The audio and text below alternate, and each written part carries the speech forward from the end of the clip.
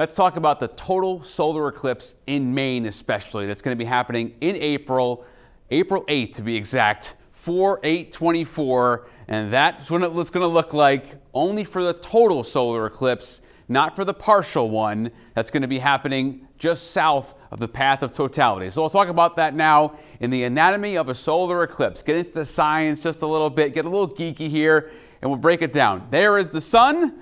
And then here we go as we fly around and show what's going on out astronomy-wise. Let's talk about it. So there's the sun, and then you have the moon that is going to block that sunlight. So some of us will be in that partial shadow. That's called the penumbra.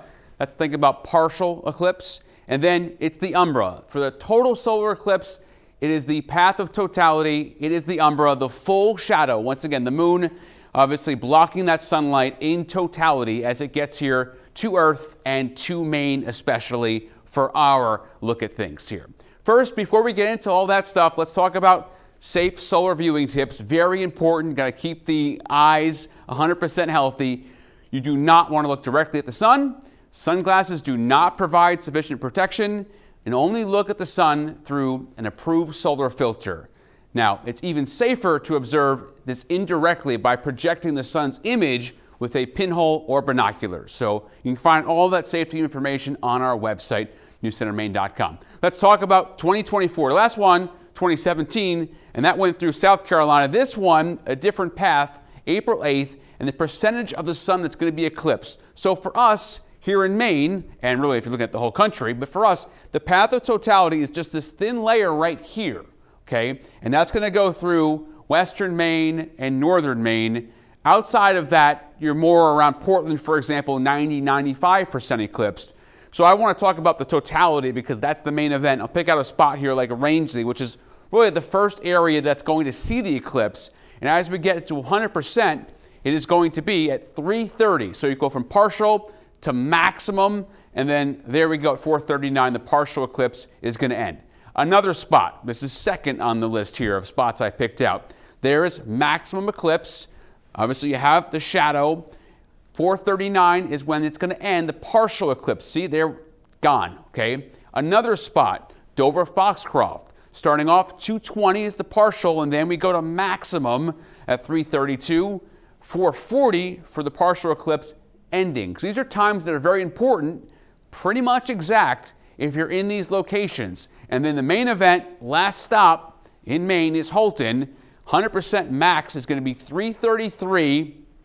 It's over at 4:41. And I'm going to really dive into the details here about what that all means here as far as what you're going to see during those eclipses. But first, here it is. Entering from Texas, this is the eclipse, Dallas-Fort Worth, Texarkana, Hot Springs, Little Rock, Arkansas, and this is Central Time. It's eventually going to go over to Eastern Standard Time, obviously around Indianapolis, Cleveland, over towards the Great Lakes, Lake Ontario, and then we're in Western New York, upstate New York, and then eventually here, I'll stop it at Maine at 3:32, give or take, where a good chunk of Maine, not all of Maine, is in that path totality. So from Clayton Lake all the way towards Millinocket, Lincoln, and then Holton will be right after that, just around 3:30 or so, gets into New Brunswick, just past the 3:30 hour. Now, if you're not in the path totality, you won't get the main event. But what you will get is a partial solar eclipse in Kittery, in Lewiston, Auburn, in Bangor, and in Eastport at 3:34. So you're not going to miss out on everything. You'll still get some stuff. But I want to focus on Holton, Maine, because that really is going to be the last stop for the eclipse in the U.S. So there's something called first contact. That's the moment the edge of the moon touches the edge of the sun. That's at 2:22 in the afternoon. And then this is called the moon bites the sun. It looks like that, right? When you see the eclipse happening, the eclipse starts to become visible at 2:23 in the afternoon. And then here we go. Now that the shadow is blocking things out, okay, solar energy is going to decrease around 250, meaning the temperature is going to start to go down because we no longer have our heating source. Obviously, the sun heats the ground gives off that heat. So this is phase 2 now. Darkness intensifies. The eclipse is going to start progressing at 3:04. You're getting close to that 3:30 time now. This is my pick of the entire thing here, is where nature starts to stir. Behavior of animals and plants changed at 3:25. For example, bees are going to go back into the nest, right? All kinds of things are going to start to happen. I hope to do another whole video on this nature part because I think it's really cool to see how nature reacts when you have complete darkness in the afternoon. Now in the corona at 3:31, the outer part of the sun's atmosphere will begin to appear, and that's the cool stuff here. The diamond ring here, courtesy of NASA, that's this right here, okay? As we're getting really close to that totality. Let's talk about this in more detail, the diamond ring. The corona forms a ring around the dark moon. The sun dazzles like a jewel, and it's a jewel in the sky. Let me just back up and show you that again. Look at that. Look at that jewel. It's just amazing, right? And that's what's going to happen with path of totality, right, up in Holton, say, a jewel in the sky. Now, let's fast forward just a little bit to Bailey's beads here. You see this happening? Those are Bailey's beads, right? That's really cool.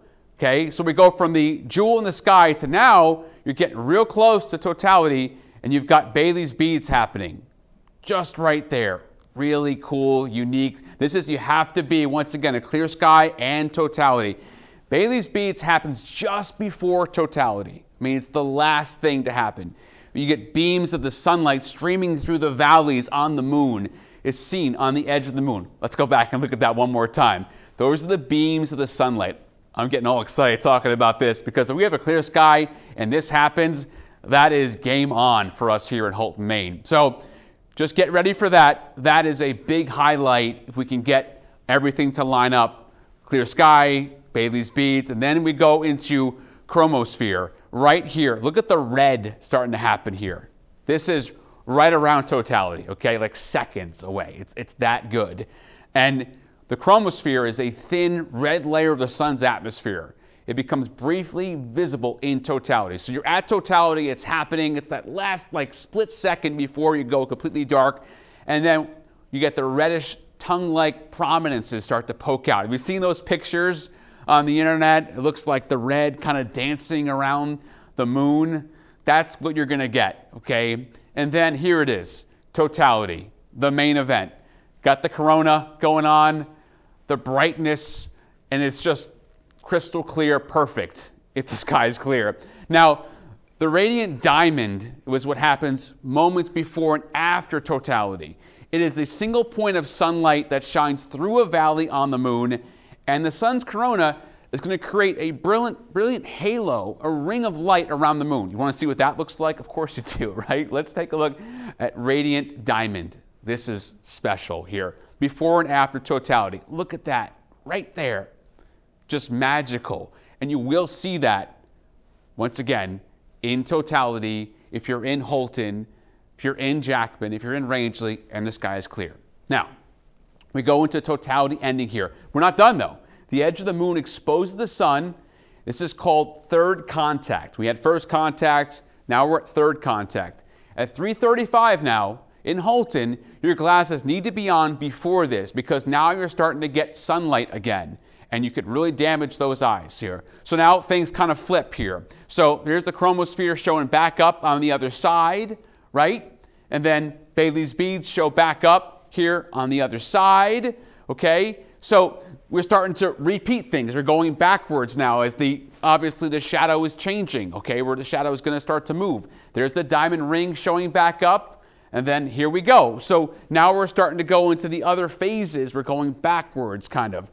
Nature returns to normal in Holton at 3:42. The bees start coming back out, okay? At 3:55, the light levels start to return to normal. Temperature starts to go back up. And then at 4:41, it's over. Partial eclipse ending, and you're done in Holton and just out of here. So I got to talk about the forecast, right? That's what we do.